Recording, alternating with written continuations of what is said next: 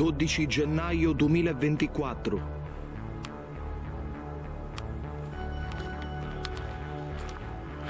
Adesso vado giù qui, questa strada.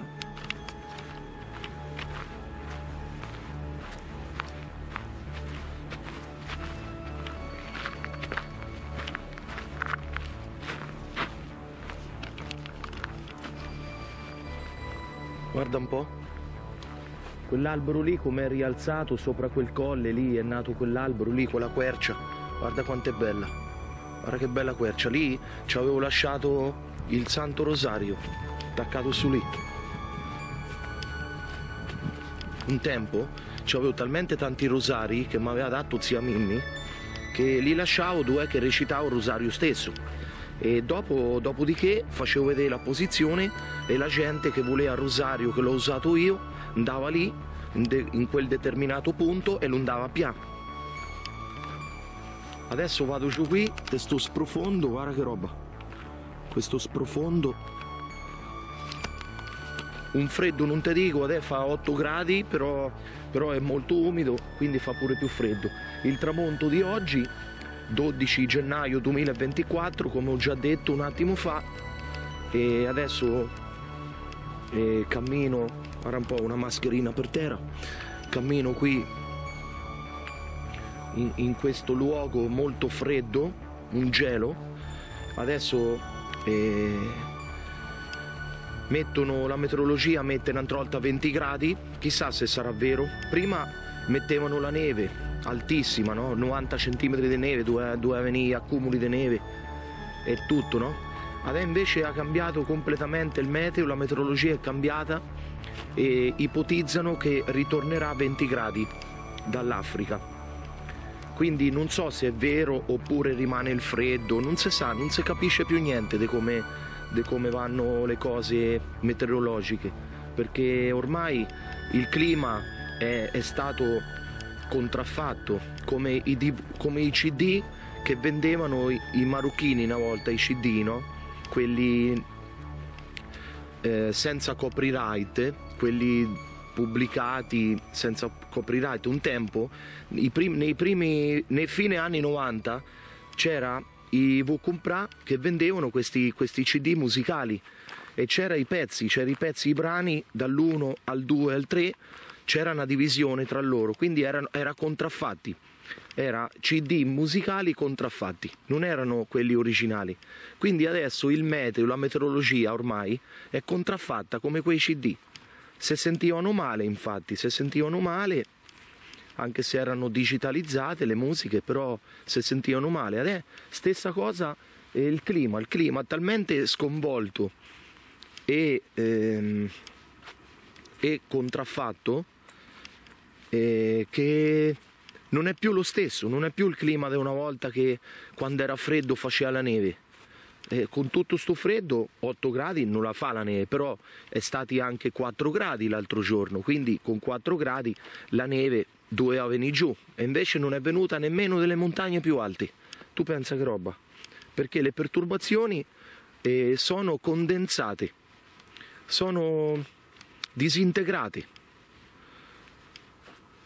purtroppo. Però questi discorsi non si possono affrontare, perché affrontare questi discorsi significa avere tutti contro, quindi non si dovrebbe evitare questi discorsi da fare, perché il clima è contraffatto, il clima tanto ormai è compromesso, il clima proprio mondiale, soprattutto in Italia, perché l'Italia è una penisola venduta, è stata venduta all'Europa l'Italia, quindi l'Italia è un paese di esperimenti meteorologici, di esperimenti nella meteorologia. Per cosa? Per l'economia. Però queste cose qui non sono ammesse su internet, quindi mi fermo qui a questi discorsi, perché non si possono affrontare, e anche se oggi il cielo sembra pulito, però purtroppo la meteorologia è stata compromessa, il meteo è stato compromesso. tutto il clima terrestre è stato compromesso. Adesso con questo riscaldamento globale mondiale, che si è surriscaldata la temperatura nel mondo, proprio in tutto il mondo, in tutto il globo, potrebbe portare a una nuova glaciazione. Allora le creature che abitano sul pianeta Terra, soprattutto chi di dovere che sta nelle cariche più alte, con tutti questi esperimenti che hanno fatto al clima, il clima potrebbe subire un'inversione di marcia e potrebbe esserci una nuova glaciazione. Con tutto il caldo che è stato creato nel pianeta, il clima potrebbe fare questo scherzetto. E già le glaciazioni ce ne sono state tante nell'arco della vita del pianeta Terra. E adesso siamo arrivati al culmine. Siamo arrivati al culmine della modifica climatica artificiale. Quindi per questa modifica climatica artificiale può provocare, può esserci una nuova glaciazione. E la glaciazione, sappiamo bene che i gradi possono andare sotto zero di più di 100 gradi centigradi. Quindi con una nuova glaciazione la temperatura può scendere più di 100 gradi sotto zero.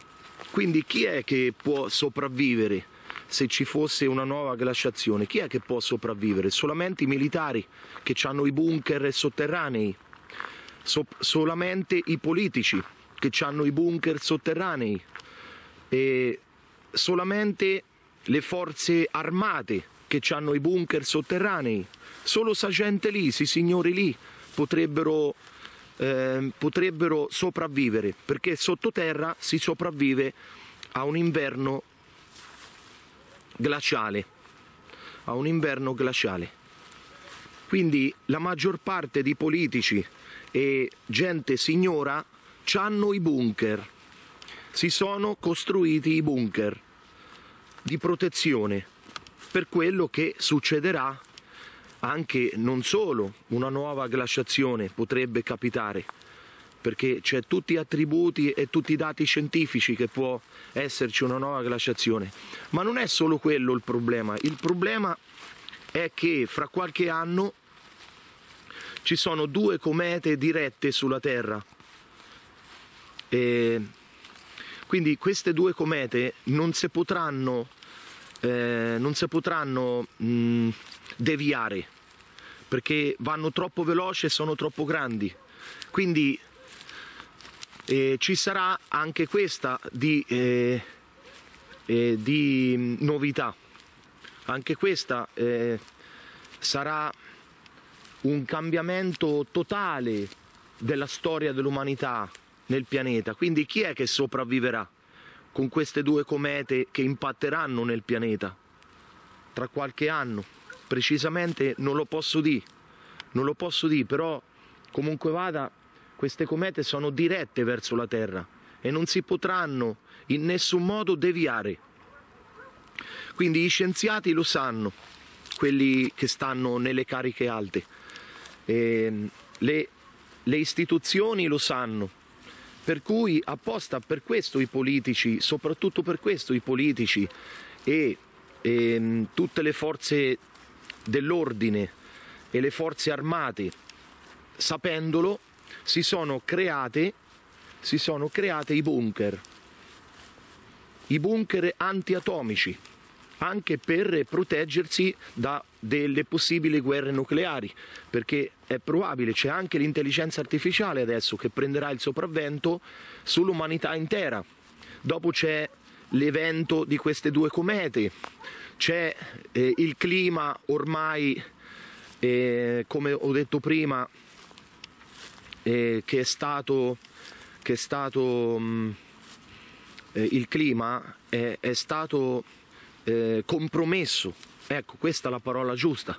È stato compromesso anche il clima. Quindi sono tanti fattori, ma non c'è solo questi dei fattori che ci possono far comprendere che siamo arrivati al culmine di questa civiltà ormai sbagliata, ormai in preda all'assenza dell'amore, perché la civiltà ha messo da parte ciò che è più importante, e cioè cosa? L'amore, Dio dai propri cuori. È stato allontanato Dio dai propri cuori, è stato allontanato quello che era più importante per ognuno di noi, per la sopravvivenza nostra, per la felicità, per la gioia, per la gratificazione personale, e cioè chi è che è stato allontanato dai propri cuori? Chi è che è stato allontanato dai propri cuori, dai cuori? Gesù, l'unica nostra salvezza, l'unica nostra motivazione di vita, il creatore che si è fatto uomo in un bambino e si è sacrificato per noi. Quindi l'amore, la sorgente dell'amore l'abbiamo accantonata da parte. Le creature hanno allontanato Dio dai propri cuori e si mettono a posto di Dio, si credono tutti Dio, tutti si credono Dio. Quindi cosa significa questo? Che l'umanità si è deteriorata come la meteorologia. La meteorologia è compromessa, l'umanità è compromessa. Quindi quando l'umanità è compromessa non ci rimane altro che purificare il pianeta. Quindi la purificazione del pianeta ci sarà presto, perché è inevitabile, è un inevitabile destino. Quindi la natura si riprenderà ciò che è stato rubato alla natura stessa dall'uomo. Quindi l'uomo è la minaccia del pianeta. Quindi la conferenza del 2015 con l'intelligenza artificiale è stata fatta, è stato chiesto a robot, no? Con l'intelligenza artificiale è stato chiesto che cos'è la minaccia del pianeta Terra, che cos'è che minaccia il pianeta Terra. Ha detto è l'uomo, è le creature umane. Quindi visto che le creature umane sono la minaccia del pianeta Terra, il pianeta non può sopravvivere con l'uomo, perché l'uomo ha allontanato Dio dai propri cuori. E l'uomo si sente Dio, anche se è un microscopico al confronto del pianeta Terra, di tutto il creato, di tutto lo spazio che ha creato Dio, che si sta espandendo alla velocità della luce. Eppure l'uomo si sente Dio e si mette a posto di Dio, sopravvale, si sente proprio superiore a Dio, le creature umane. Per questo la civiltà è finita. Quando una civiltà allontana il creatore che ha creato il tutto dal proprio cuore, la civiltà è morta. Quindi ci sono svariati indizi che la civiltà è al declino. Quindi ponda avanti le fabbriche ancora, ponda avanti le relazioni ancora, ponda avanti le persone ancora a sentirsi Dio a posto di Dio. Sì, possono andare avanti, vanno avanti, perché l'amore di Dio è impressionante, è incalcolabile, è inimmaginabile l'amore di Dio non si può comprendere, non si può contare, non è contabile, è incalcolabile, quindi non si può contare la misericordia che c'ha Dio per noi, perché sennò a st'ora ci aveva distrutti a tutti. Dio, il Padre Eterno, a st'ora ci aveva distrutti a tutti, eppure ci lascia vivere, ci lascia sopravvivere, ci dona anche ancora la vita, anche se tribulamo e avemo le malattie, siamo purtroppo soggetti all'usura del tempo, perché il tempo è il nemico numero uno dell'uomo, delle creature umane, uomo, donna, femmina, maschio, non c'entra niente, l'uomo identificato come qualsiasi sesso. Quindi il tempo, siamo soggetti al tempo che ci usura, ci consuma, ci distrugge, proprio ci annienta il tempo. Il tempo ci annienta. E quindi cosa significa questo? Che anche se siamo soggetti al tempo che ci consuma, ci usura, c'è le malattie, c'è le sofferenze, c'è il sacrificio, c'è questo tempo che non si ferma, in un attimo arrivi a 50 anni, manco ti accorgi come ci sono arrivato io, no? Come ci sto arrivando io, e arrivi alla vecchiaia, sei proprio finito, una persona finita, no? Eppure il Dio ci fa campare, ci fa persistere perché è infinita misericordia, infinito amore, ci ha donato libero arbitrio da fare quello che ci pare al pianeta, alle risorse del pianeta, alla vita in genere, e le creature umane hanno contraffatto e hanno compromesso tutto il clima mondiale del pianeta. Hanno compromesso il clima, hanno compromesso la terra, hanno compromesso le risorse, hanno compromesso tutto queste creature. Con le guerre, con la politica, con le religioni, hanno proprio creato un caos totale al pianeta, e il caos è creato perché la politica e coloro che stanno nelle cariche alte, chi di dovere, hanno allontanato Dio dalle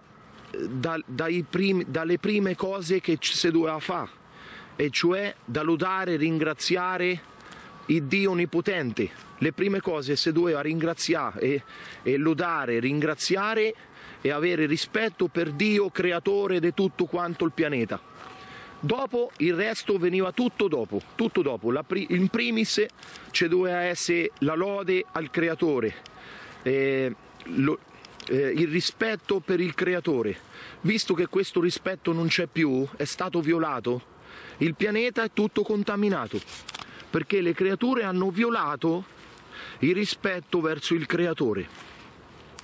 Quindi, ritornando a tutti i discorsi della nuova glaciazione, quindi le glaciazioni sono un qualcosa che non si può fermare, perché ogni tot di 1000 anni c'è una glaciazione, ma ogni tot di milioni di anni ci sono anche delle comete che impattano sulla Terra per purificarla, per lavarla, per lavare la Terra, il pianeta si deve lavare, come noi ci lavamo le carni, il kebab, no? Ci lavamo il corpo per purificarci, per profumarci.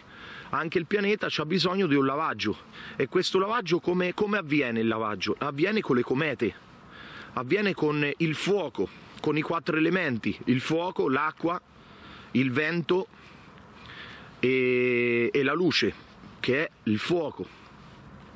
La terra pure, i terremoti che si apre la terra e inghiotte tutto quello che c'è in superficie, oppure se spacca a pezzi, il magma fuori esce, il fuoco mangia tutto, divora tutto, squaia tutto, ma anche il cemento armato squaia il fuoco del magma.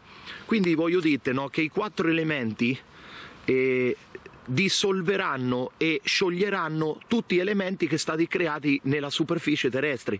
Questo avverrà quando, de preciso, non lo sa nemmeno gli angeli, solo Dio ha deciso da purificare il pianeta, e sa solo Lui quando, il giorno e l'ora. Nessuno lo sa, nemmeno gli angeli. Però comunque vada, sta pur del fatto che se sta avvicinando questo giorno della purificazione del pianeta, questo giorno del lavaggio del pianeta Terra, perlomeno la superficie, e coloro che abitano nel centro della Terra o nell'interno della Terra, quegli abitanti lì super evoluti, usciranno, si apriranno delle porte dimensionali, usciranno e purificheranno anche loro tutto quello che sta nella superficie, e la superficie sarà purificata al massimo.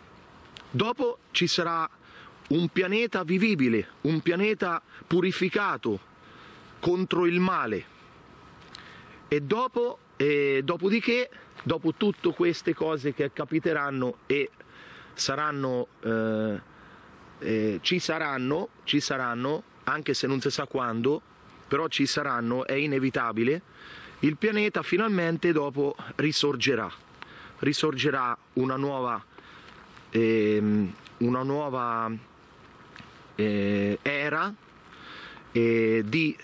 paradisiaca, ci saranno degli anni di pace, quando tutto sarà purificato, e quindi la terra verrà colonizzata ancora una volta per una nuova generazione decorosa, dignitosa e lodante a Dio onnipotente ed eterno. E poi quegli esseri lì loderanno e ringrazieranno Dio, come le tribù che ci sono sparse nel pianeta. Le tribù ancora si affidano a Dio e chiedono a Dio le grazie necessarie per la sopravvivenza, per le risorse, per i beni della terra, del pianeta. Invece le generazioni, la generazione ultimata di questi umani che fanno parte del sistema della generazione stessa, non hanno più questa voglia, desiderio di affidarsi a Dio onnipotente ed eterno. Per questo gli elementi faranno il loro corso. Dopo gli elementi, se tardano a venire, ovviamente ci penserà l'intelligenza artificiale creata da chi di dovere, creata dai pezzi grossi, da chi sta nei poteri alti. L'intelligenza artificiale è stata voluta, è stata presa dai velivoli che si sono incidentati in tante parti del mondo, dei velivoli non terrestri incidentati in tante parti del mondo e presi dai politici, dalla politica. La politica e i militari hanno archiviato tutto ogni volta che impattavano a terra questi velivoli super evoluti, e da lì hanno estrapolato l'intelligenza artificiale che stava all'interno stesso dei velivoli. Quindi dentro quei velivoli hanno scoperto l'intelligenza artificiale, il motore che piega lo spazio-tempo e poi la macchina del tempo, come Ritorno al futuro. Praticamente hanno preso tutto da quei sistemi di bordo di quelle navi. Quindi questo è una cosa che ai bigotti, oppure alle persone fissate che esistemo solo noi sul pianeta Terra, non è lecito parlare di queste cose. Si impazzirebbero, vanno in tilt, gli va in tilt il cervello. Eppure il Dio non si è limitato nella creazione. Il Dio ha creato sto pianeta e ha creato miliardi di pianeti vivibili, pianeti che pullulano di vita. Quindi non siamo soli nell'universo. L'universo intero è immenso, è infinito. Non siamo soli.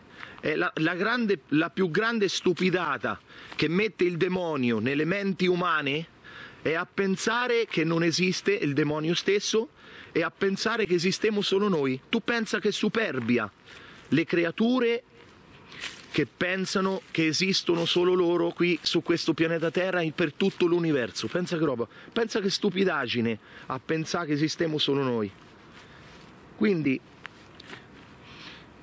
ci sono svariati fattori della purificazione del pianeta Terra, svariati fattori che ci fanno comprendere e capire che questa generazione non andrà ancora avanti per tanto.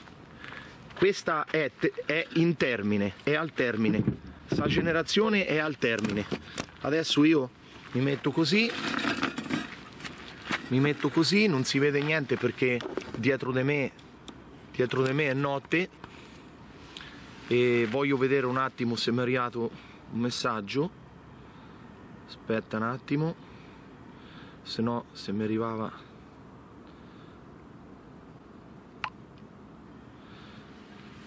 e quindi te voglio dire che siamo sul punto del termine ultimo di questa generazione, il termine ultimo generazionale, e per cui io ti saluto e ti ringrazio che sei stata a sentire sta tarantella lì, sta filastrocca, però non mi sto a inventare né una poesia né un cartone animato e né una fiaba. Sto dicendo cose reali, concrete e realizzate sicuramente a breve.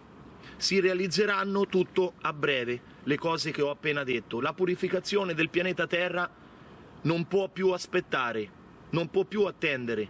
Il pianeta si deve lavare. Come? Con i 4 elementi e l'intelligenza artificiale. Ciao, mi stanno a chiamare.